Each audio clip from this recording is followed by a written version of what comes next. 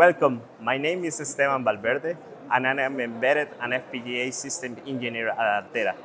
In this setup, we demonstrate the use of OpenPLC runtime, lower level motor control to implement an integrated solution for industrial applications. The real-time motor control application controlled by the NEOS 5G soft processor FPGA. As you can see in the setup, we don't have any physical motors. The reason is because we take the physical and mathematical description of a real motor based on the tandem motion 48-volt motor control, and we put it into the FPGA fabric using DSP builder generated RTL.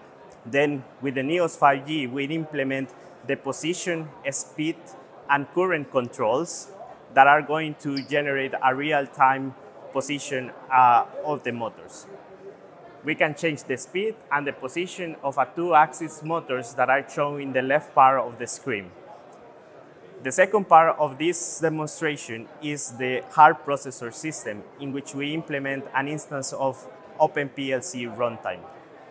The HPS and the FPGA talk with each other using the HPS to FPGA bridges. In this case, in the HPS, we boot up a custom version of Linux based on Yocto.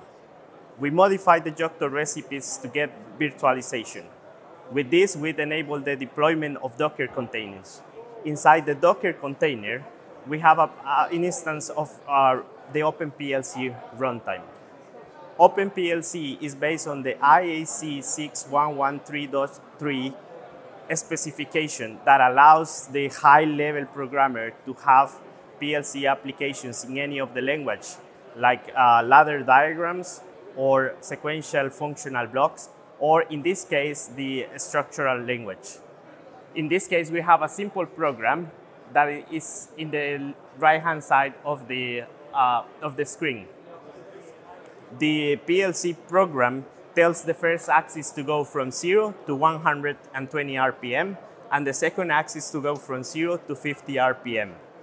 These commands are transmitted all the way down to the FPGA motor control, and in the left-hand side, we can see that both axes are doing the same commands as the PLC.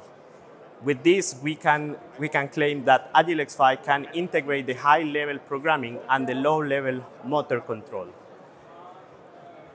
The user can choose to extend this application to have more capabilities in the PLC.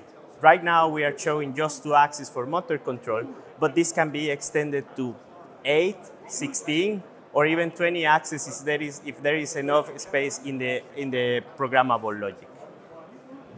The final point that I want to make is there is a possibility to add southbound communication interfaces based on Ethernet, either if it is OPC UA POPSOP, OPC UA client server, Profinet, and add the capabilities of time-sensitive networking to the demonstration. Thank you.